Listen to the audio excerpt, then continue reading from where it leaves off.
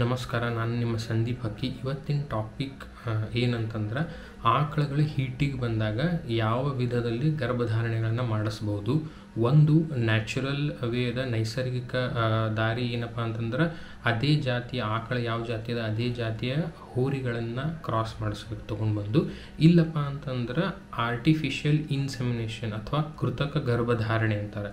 So ಈ ಕೃತಕ ಗರ್ಭಧಾರಣೆ ಇವತ್ತಿನ ಟಾಪಿಕ್. ಸೊ ಈ ಕೃತಕ ಗರ್ಭಧಾರಣೆಯಲ್ಲಿ ಏನಾಗ್ತಂದ್ರೆ ಒಳ್ಳೆ ಜಾತಿಯ ಹೋರಿಗಳ ಸ್ಪರ್ಮನ್ನು ಕಲೆಕ್ಟ್ ಮಾಡಿ ಸ್ಟ್ರಾನಲ್ಲಿ ಇಟ್ಟಿರ್ತಾರೆ. ಸೊ ಕೋಲ್ಡ್ ಕಂಟೈನರ್ನಲ್ಲಿ ಯಾವಾಗ ಆಕಳುಗಳು ಹೀಟಿಗೆ ಬರ್ತಾವೆ ಆ ಸಮಯದಲ್ಲಿ 24ರಿಂದ 36 ಗಂಟೆ ಒಳಗಡೆ ಈ ಪ್ರೊಸೆಸನ್ನು ಮಾಡಬೇಕು. ಐದರ್ ನ್ಯಾಚುರಲ್ ಕ್ರಾಸಿಂಗ್ ಅಥವಾ ಆರ್ಟಿಫಿಷಿಯಲ್ ಇನ್ಸೆಮಿನೇಷನ್ ಅಥವಾ ಕೃತಕ ಗರ್ಭಧಾರಣೆ. 4 ತಿಂಗಳ ಹಿಂದೆ ನಮ್ಮ ಆಕಳು ಕರು ಹಾಕಿತ್ತು, ಅದು ನಿನ್ನೆ ಹೀಟಿಗೆ ಬಂದಿತ್ತು. ಹಾಗಾಗಿ ನಾವು ಈ ಕೃತಕ ಗರ್ಭಧಾರಣೆ ಸ್ಟ್ರಾ ಇಂಜೆಕ್ಷನನ್ನು ನಾವು ಮಾಡಿಸಿದ್ದೀವಿ. ಈ ವಿಡಿಯೋನಲ್ಲಿ ಅದರ ಬಗ್ಗೆ ನಾನು ತೋರಿಸ್ತೀನಿ. ಒಂದು ಸೂಚನೆ ಏನಂದರೆ ಇಲ್ಲಿ ನಾವು ನಮ್ಮ ಆಕಳಿಗೆ ಯಾವುದೇ ರೀತಿಯಂಥ ಹಾನಿನ ಮಾಡಿಲ್ಲ. ಆ ಪ್ರೊಸೆಸ್ ಹಾಗೆ ಇರೋದ್ರಿಂದ ಅದನ್ನು ತೋರಿಸ್ತಾ ಇದ್ದೀವಿ. Hi, this is Sandeep Hakki and today's topic is whenever the cow comes for a heat, what all the ways to cross those like cow. One is a natural way where bull is crossed for the natural process, and second one is artificial insemination. In artificial insemination, so they collect the bull sperm and keep it in a cold container. Whenever cow comes for the heating process, the 24 hours to 36 hours is the effective time. In that period either we can get it done natural crossing by the bull, or else we need to inject the sperm straws. So in this video I am explaining about artificial insemination. In artificial insemination they collect the sperm of a bull and keep it. So 4 months back our cow delivered, and yesterday it came for heating. So we took this artificial insemination process for making it pregnant, and it will take 21 days to know whether the process is successful or not. And one information in this video we are showing for education and information purpose. There is no purpose to harm the animal or harm the cow. So that part we already taken care, and that is the process.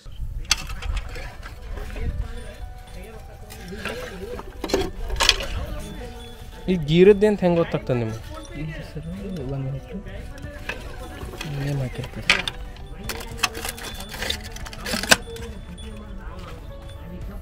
HBR company ರೀ, ಅಂದ್ರೆ ಬದರ್ನಾಥ್ ಅಂತೇಳಿ ಅದರ ಹೆಸರು ರೀ, ಅವ್ರ ಹೆಸರು. ಇಲ್ಲಿ ಗಿರ್ ಹತ್ರ ಇದು HBSRC ಹತ್ರ ಒಂದು ಕಂಪ್ನಿ. ಓಕೆ, ಇದ್ರ ಮ್ಯಾಲೆ ಅದು ಬರೆದಿರ್ತಾರೆ ಹೋರಿ ಸಂಖ್ಯಾನು. ಓಕೆ, ಇದ್ರ ಮ್ಯಾಲೆ ಇದು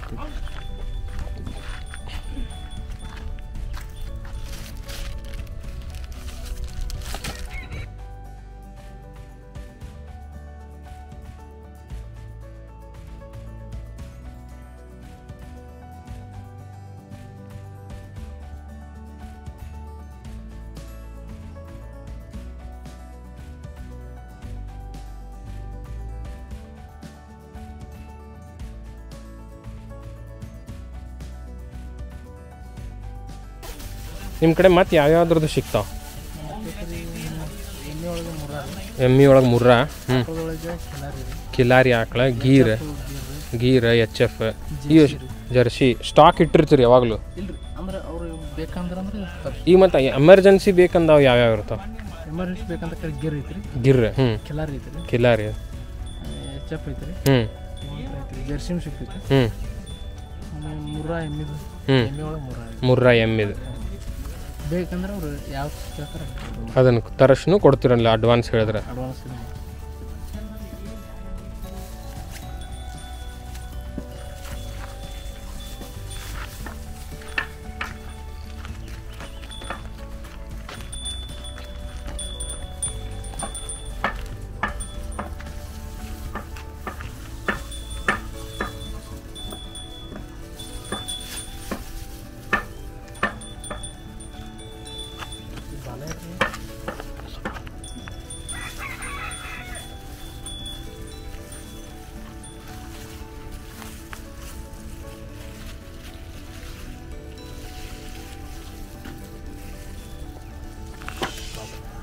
मक्का बेजी बना दे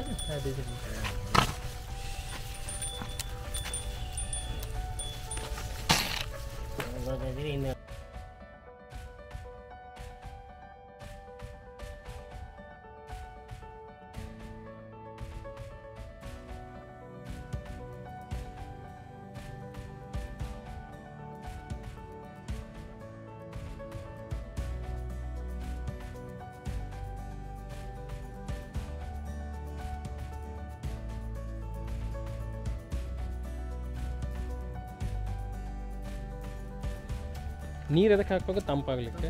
ಹ್ಞೂ ಹ್ಞೂ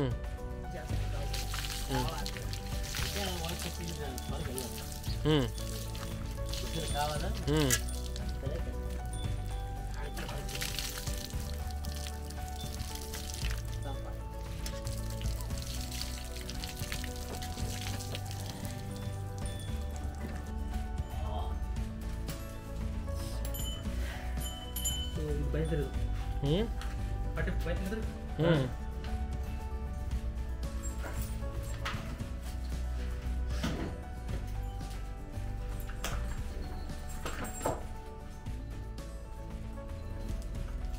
ಇದು ಈಗ 5 ತಿಂಗಳ ಗಬ್ಬದ.